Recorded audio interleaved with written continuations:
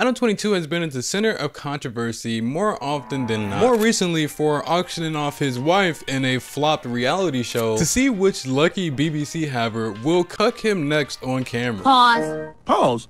Pause what?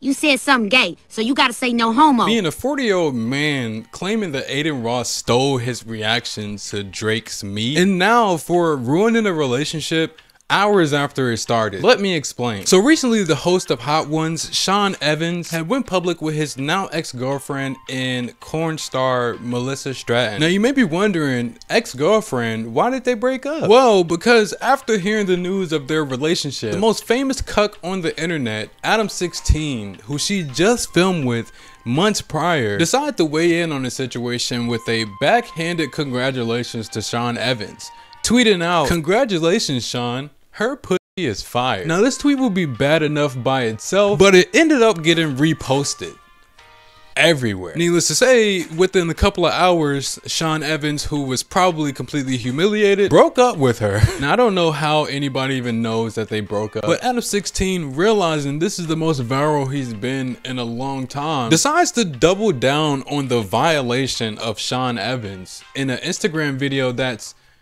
let's just say, not age appropriate. He would tell Sean that he owes Melissa Stratton an apology, and in my opinion, desperately trying to cling on to this moment of virality, coming out looking more corny than he came in, which is saying a lot. Hey, Sean Evans, you know what I'm not feeling? I'm not feeling you breaking a worker's heart on Valentine's Day. Nobody deserves that. Melissa Stratton, she's a beautiful woman. Yes, she has chosen to have sex on camera for her career. Yes, she has had 13-inch dick in and around her face, mouth, possibly butt. I don't know. I gotta go search it up. But you are playing with her heart, and that's not cool, because she's a woman. And Valentine's Day is a sacred holiday, and you're supposed to treat girls right on Valentine's Day. Sean, I don't know why I have to tell you this. I feel like, you know, your parents probably should have taught you this at a certain point. But Sean, you really don't want smoke with the sex worker community. So I would appreciate if you would apologize to Melissa for publicly shaming her on Valentine's Day, the sacredest of days. And then also I would like to invite you to come and lay something down on the Plug Talk couch. Let's see what you're packing. I mean, if bragging about sleeping with someone that was paid to do it wasn't corny, I don't know what is. By any standard, including corn star standards, telling the internet that you smashed someone's girl the moment that they announce that they're together is just plain corny. I mean, imagine being Sean Evans and you finally get comfortable enough to publicly date someone, and then a 40-year-old cuck tells you that your girl has good bops. But if it couldn't get any worse, Adam and Melissa Stratton would actually do a post-breakup interview. Before I posted the tweet saying that you're supposed to was fire, I asked you if you would find it funny, in part because I just in my head assumed this isn't a real relationship. I felt like I understood that you had a situation. I don't actually know the technical details of your situation, but I thought that you had a situation going, so I thought that this had to just be a hookup and that it was being like erroneously reported by the media to be a relationship. That's why I thought that that comment would be funny.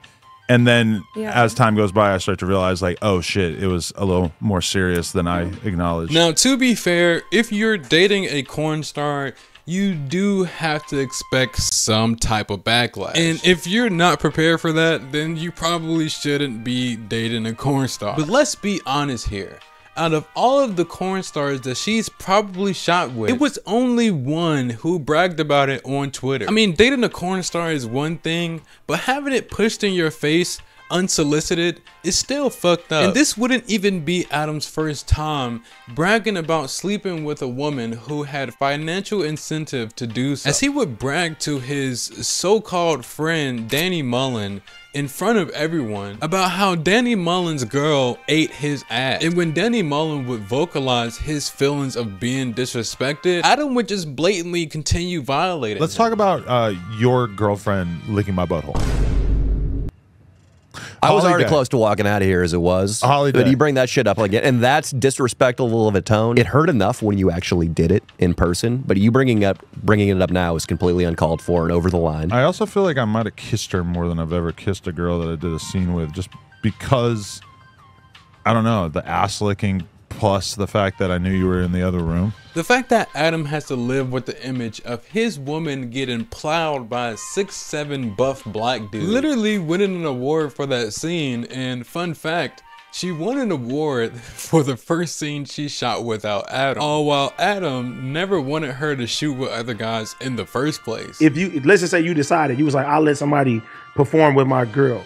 Do you look at it like it's just the business side of it, it's for the sport? Or do you look at it like, nah, nigga, this is my woman? You get what I'm saying? I don't know that I would be able to keep that separation. Let me just be real with you. I don't know that I have that emotional maturity. Good, that's real. Because of this, he desperately wants other men to feel the same pain he does. Because, you know, hurt people hurt people. And by the way, I haven't seen Danny Mullen on the podcast anytime recently. But anyways, thank you for tuning in. Like, comment, and subscribe.